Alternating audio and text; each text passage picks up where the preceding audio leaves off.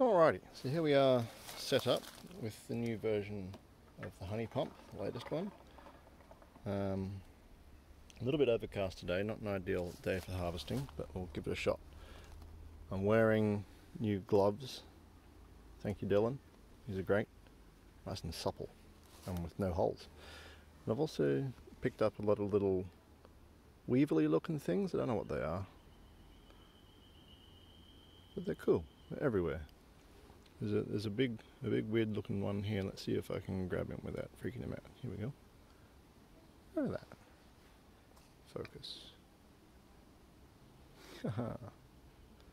What a weird looking critter. Okay. So for now, hang on. Okay. For now I'm just going to power this with a drill and see how we go.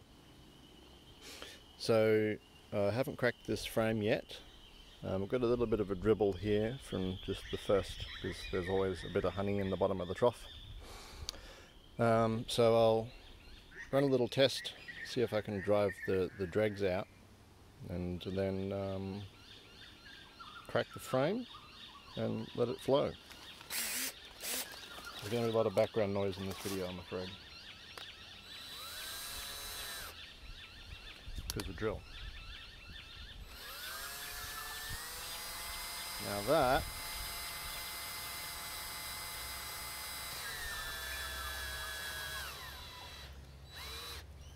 that worked pretty dang well.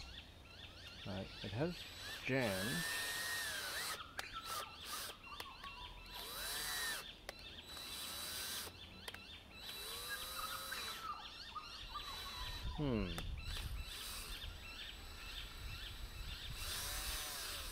Looks like the bead chain has snapped.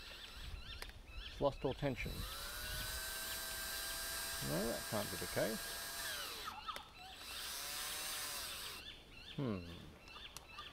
What's going on here? This is going to be messy. So it's still wrapped around there fine, but we've lost a bunch of tension for some reason. But the fact that this gutter filled up almost immediately tells me that dragging the bead through the honey is going to be a good option for pumping the honey. So I'm wondering if it's snagged on something inside.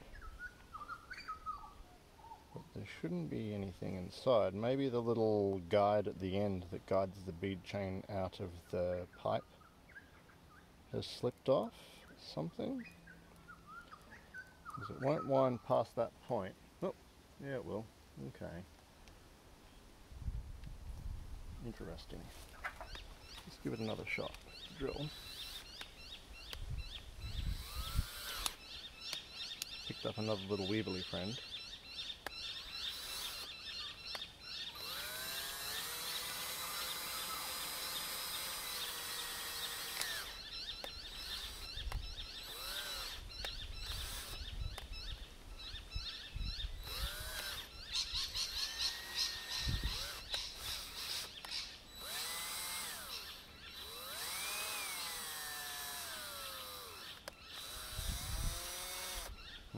Okay, so it looks like the drive gears have slipped off the shaft. Yeah, that shaft is just freewheeling now. Ha! Look at him go. Whee!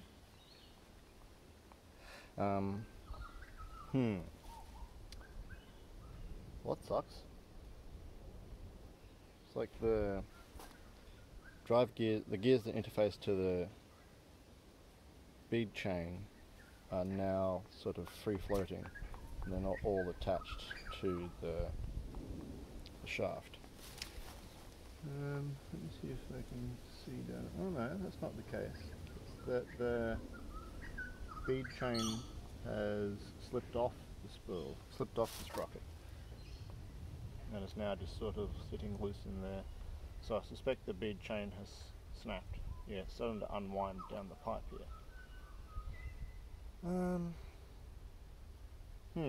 Okay, so it probably came apart at the join I don't know why that didn't happen during my testing inside. Maybe the additional work it's having to do to pull the honey out was too much for it. So I think I might need to look at a better bead chain joining system. Okay, well, this test was a success in that it immediately filled up the pipe with loads of honey, which I think is a good sign. I'm going to see if I can fix this out here. If not, I might just have to drain this frame the traditional way, because we've got a lot of people chasing honey. Okay, bye. Okay, I've replaced the bead chain. Let's give this another shot.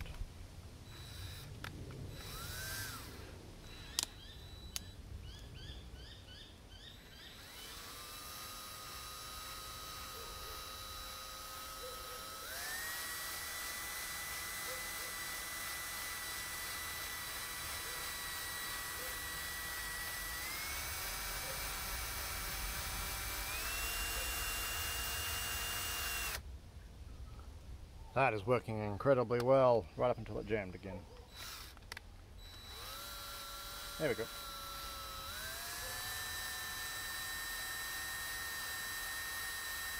Like that has emptied the gutter entirely. Holy moly. I'm happy with that. Okay, let's crack the entire frame. Oh, it's a tough one. Oh, maybe I'll do it in sections.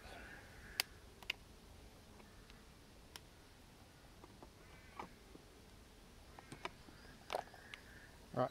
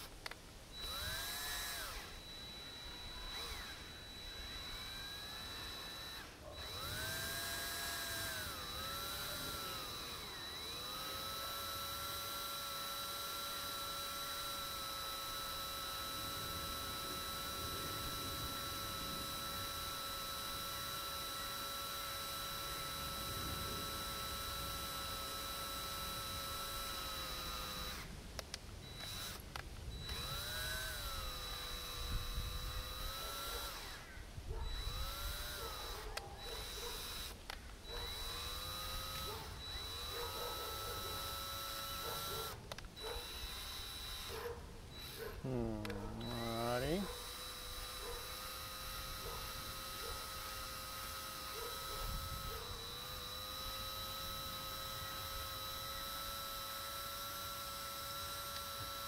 So you can see that this stainless shaft has lost traction on the drive sprocket inside there. So that was just held on there with a touch of super glue to glue the sprocket onto the shaft, but it looks as though that is not sufficient. Also, my drill's running out of batteries. Okay. So I'll revert back to the old style, but that is super duper quick. So I think once I solve the issues with the cord getting jammed and the shaft slippage, maybe I'll like rough up the shaft to give the glue something more to stick to, because this is ground stainless rod. I reckon we're on to a winner here. Just got to solve a few implementation problems. Okay, bye bye. Okay, we're back. So I slid this out, hit it a bunch with my welding hammer, and then drifted it back in, and now it's got pretty good grip.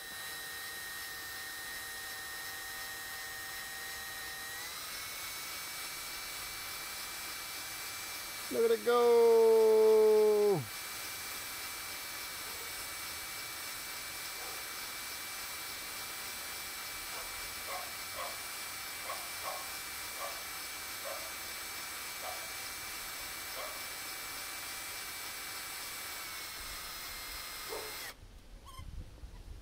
And that's that. It's empty. Holy moly. So there's still a lot of honey drizzling down into the gutter, but that emptied the gutter in a couple of seconds. Well, like a minute. So if I give it another bit of a zap, it might draw. I don't know how much you can hear with the drill going and me talking, but I'll give it another go and see if there's enough honey drizzled down.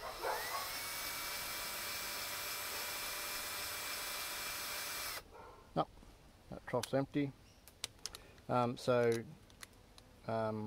While I was repairing this, I had this just draining under gravity.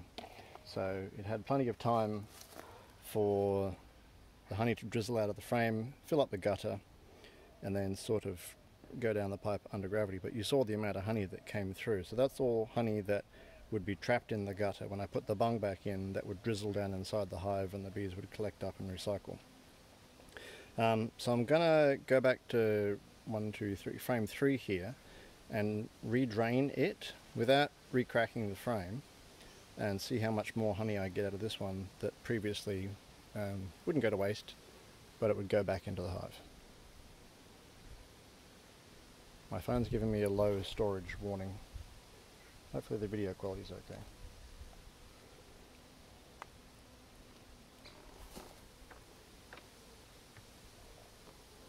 Honey on my shoes, honey on my shoes, honey dribbling onto my shoes. I love that.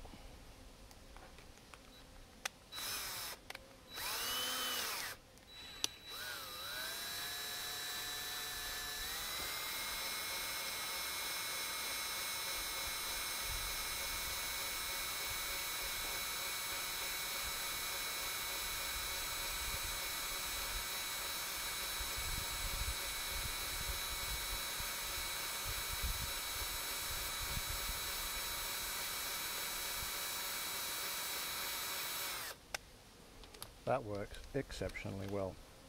Alright, I'm going to go through and drain the rest of the frames. This is awesome. Okay, bye. Okay, I am extremely happy with how this has worked out now, after some initial teething problems, but once I worked out a better way to join the bead cord and roughed up that shaft so it engages properly, I reckon this proves the concept perfectly well. So there's a few improvements for the next version. This complicated series of joiner pipe businesses here stung me pretty bad because once this big long thick vinyl pipe was completely full of honey, it weighed so much it just ripped that join straight out. So I think I'm going to have to simplify this arrangement here such that there's just a single pipe coming off the bottom of the pump. But yeah, like once the trough is full, a couple of seconds at medium throttle, and this is 100% full of honey, and the 100% honey coming out the bottom. So I'd say this will do the job.